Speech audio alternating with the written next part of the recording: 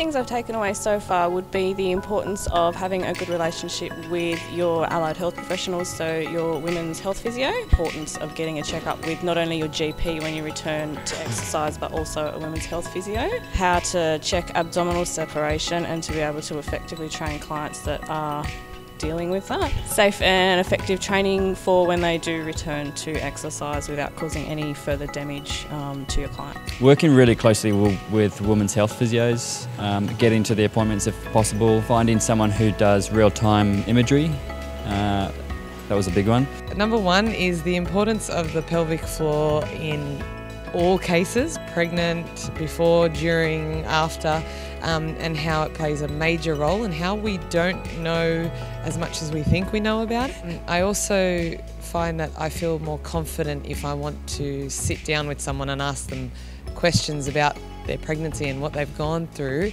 and where they're at now, and the confidence in training them or understanding what I need to do for them specifically. That idea about like sort of less is more, and that we're training that weakest link. It's just a constant cycle in like all types of exercise, not just for pregnant women, but also just for general population. Having so many women in the course, it was good for me to pick their brains and hear their side of the story, and how they would work with another woman.